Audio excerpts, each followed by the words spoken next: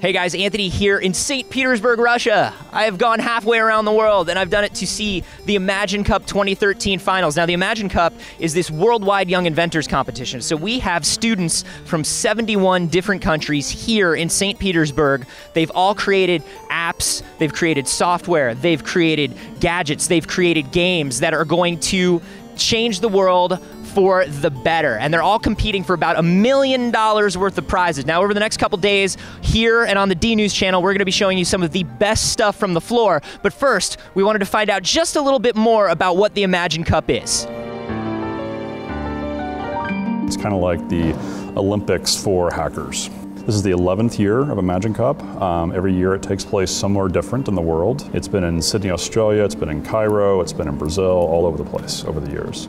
And this year we've got 87 teams of students from 71 countries who've come here together with their projects they've created. And they're competing for $1 million in prizes. We're seeing some things this year, like the team from Kenya created a centralized inventory for all the children's homes in Kenya. And then you've got the team from Belgium who created a firefighting uniform with built-in sensors and navigation and stuff like that. Where do you see games sort of fitting into the larger theme of the Imagine Cup kind of this year and going forward? Because I mean, we all love games and games are wonderful, but it's like, you're looking at this firefighter's uniform, and then you're looking at games, and you're like, well, how do they exist in the same competition? Yeah. You know? Well, I mean, the key, of course, is that they are sort of in their own contest within the overall stuff. But I mean, a big part of Imagine Cup is not just the projects and sort of what they can accomplish, but it's about the students themselves and where they're going to go in their lives. And Imagine Cup is giving them the chance to really push themselves and actually ship a product, like make something for real and try to get it out there and succeed in the world. And any kind of project they put together and make is going to have a profound impact on the rest of their lives, on their skill level, their comfort level, their ability to, pitch their belief and their vision to investors or backers or partners. And honestly, games is an area that students have an enormous passion for. I mean, they play games, they make games. It's a reason why a lot of people get into programming in the first place. Yeah. And so to close that door would cut out vast numbers of students who wouldn't have the chance to really pursue their dreams this way. Something that really impressed me, the team from Angola created a video game based on a board game that they play in their country. So you can sort of see, I guess, what you just said reflected in the fact that the Angolan team was able to make a video game. Yeah, exactly. And I mean, this is the first time that Angola has ever been at Imagine Cup. And the fact that it's a games team is fantastic. I mean, obviously Africa has not had a large game development community, it really hasn't spread off there. But they play games all the time. They play games of their own making and so on. And so the Angolan team created a very traditional kind of Angolan kids game that they played growing up, like in the street and so forth, or in their homes. And they were able to go ahead and realize it in software and bring it here to Imagine Cup. And it's fantastic. We get teams from all over the world this way.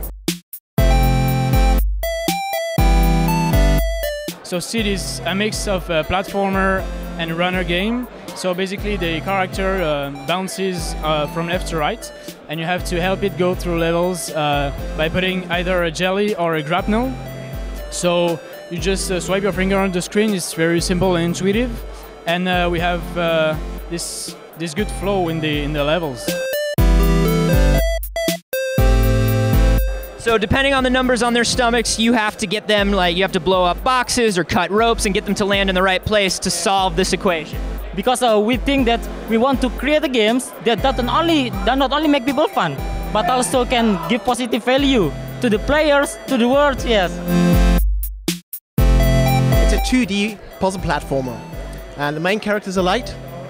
In the light, new worlds get revealed. And as soon as you see them, they're real. So that means if you see a platform, you can step on it. And you turn off the light, you just fall through it. So let's talk about how a team from Sri Lanka or something like that finds out about the Imagine Cup and enters and makes it here to St. Petersburg. Yeah, absolutely.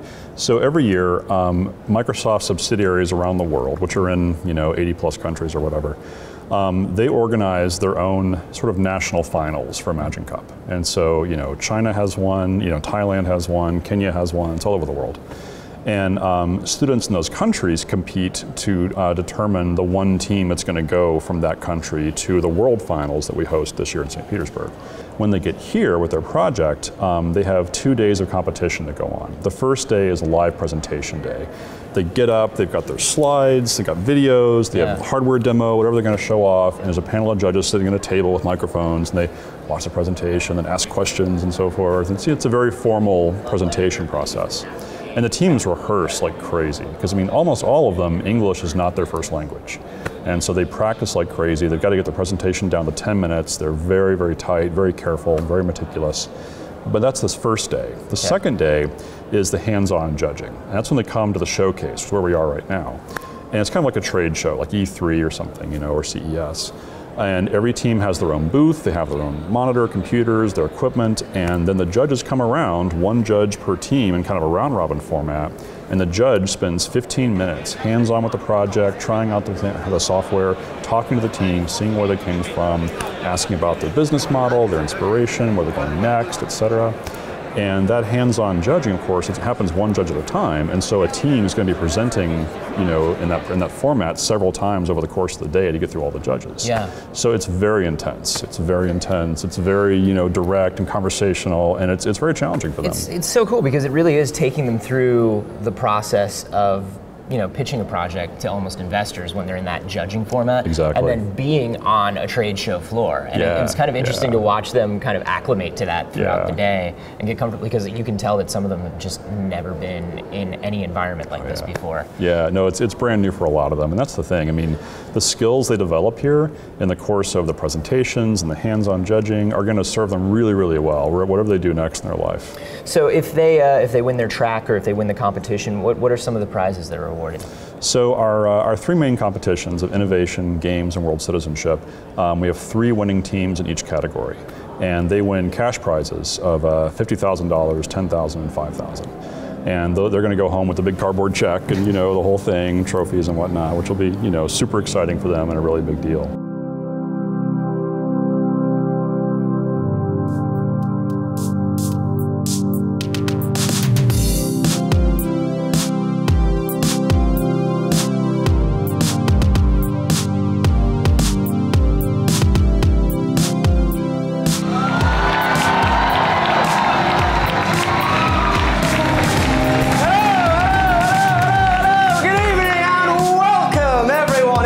To be here.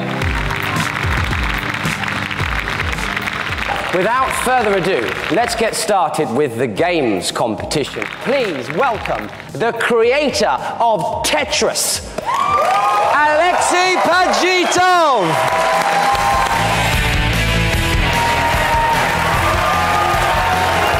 Hi, buddy. Good to meet you, man. Good to meet you. Third place in games competition is To Banzai Lightning. Friends.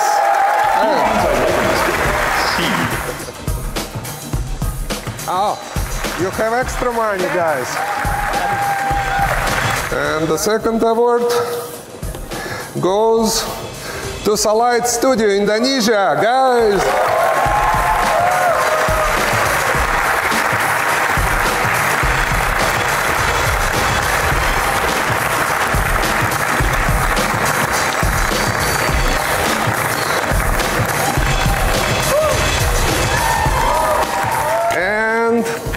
Finally, the Oscar goes to Zeppelin Studio, Austria. Oh! It's a puzzle platform in which players bend light to defeat deadly beasts and uncover hidden paths through a murky swamp. These Zeppelin Studios games also qualified for a Dev Express Boost Award.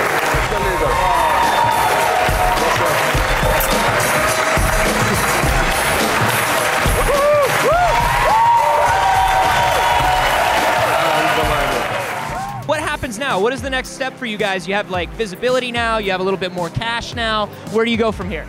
We continue. That's the way. Now, we talk to people, we got contacts now. We can move on, get to Steam, get to the platforms, and just get out there to the real great market, the real world. You got to finish the game too, right? Yeah. And now we have the resources for that. Yeah. Does this guy kind of just make you go like, ah, now we have room to finish this thing? Yes, it does. It really does. We are really relaxed now. You can pay for your flat and you can eat again. Well, you guys, congratulations. Super awesome. Thank you very much. Cannot wait to see the finished game. Thank you so much.